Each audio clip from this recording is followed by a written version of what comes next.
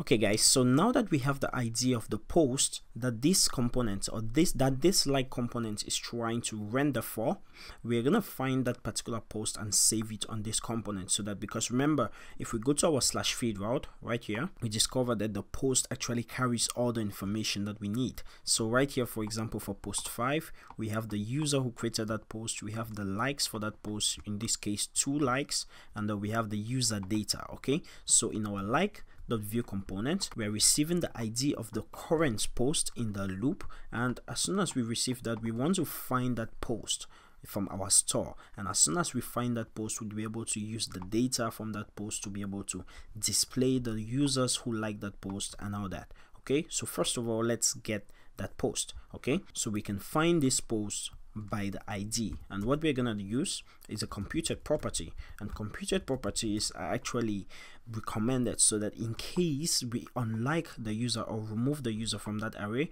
it is automatically recalculated and rendered, and the page is rendered again. Okay, so right here we're gonna have a post, and this method is going to return the particular post from our store right here with the ID of ID. So we're just going to say this.store.state, and for various reasons we can't actually use getters to be able to get the post with ID of ID, so we're just going to access the store directly. Since we don't need to actually change any data, we wouldn't really be needing getters, so we'll say this.store.state.post. okay, so we'll find the particular post. And how does this method work? This method is gonna take in the current post in the loop, so it's like this method is gonna loop through this post array, and as soon as it's looping through this post array, we're gonna receive a particular post, and right here we'll have a callback, and in this callback we'll just return a post where the post.id is equal to this.id. What is happening is this find method is looping through the post array, and it's receiving each of those posts, so it will check, is the current post in the loop's ID equal to this.id? If it is, then it's simply gonna return that post, else it's gonna return undefined. Okay, so it's gonna check, and if it doesn't find that post, it's gonna return undefined. Okay, so right now our post property, our post computed property right here is equal to the post in the store, where the ID is our ID right here with the prop that we passed in. Okay, so this is simply a JavaScript defined method to use an arrays to be able to find particular elements in an array. Okay, so right now we're able to have the post, and let's go ahead and check in our browser to see if we actually have the post from our store. But first, let's run go. So I'll run go watch. Okay, seems to be working well, so I'll refresh. Okay, so I'll inspect, and right here in my view component, if I check out my store, I have my post, and I'll check out the component in my feed, and I have my likes, and right here I think the fifth, it says undefined, so something I didn't do. Okay, so right here I'm supposed to actually return the value that this .find method returns to us. Okay, so let me save that, and hopefully it should work this time around. Okay, so that was refreshed, and right here we have our post. Okay, so in the feed we have a like that is generated for each post, and for this post, for this like right here, the first one, it's for the post with ID of 1 and so on. Okay, so right here we have a like with the post that has many likes right here, the fifth post. Okay, so that looks like it's rendering well.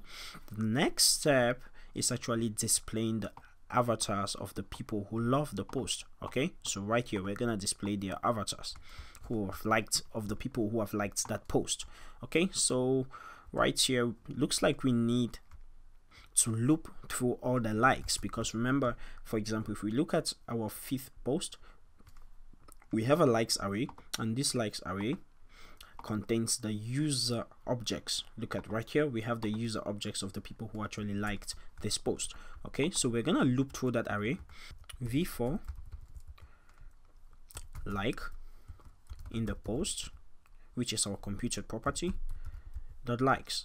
Okay, so we're gonna loop through that, and right here we're gonna have an image, and we're gonna bind the source of this image to the like, the current like in the loop, dot the user dot the avatar, and we'll just go ahead and give that a width 40 pixels and a height of 40 pixels also. And I'll just go ahead and give it a class of avatar like. So right here, let me just define the script tags, the style tags, and I'll say that avatar like, and I'll say border radius 50%. Okay, so let's go ahead and check this out in the browser to see if it works. Hopefully it should. I'll go ahead and refresh right there, and right down here at the bottom we see we have the avatars of the users who have liked this post. Okay, so what's going on here? First of all, let's go to our like.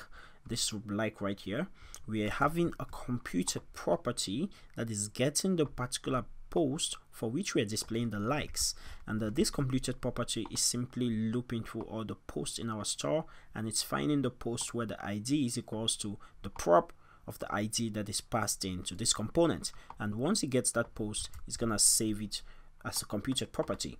So in that computed property post, we have a list of likes, okay, and that like contains the user who actually liked that post. Okay, so right here we are looping through the likes right here, and we are displaying the avatar of the user who liked the post by accessing the user avatar right here.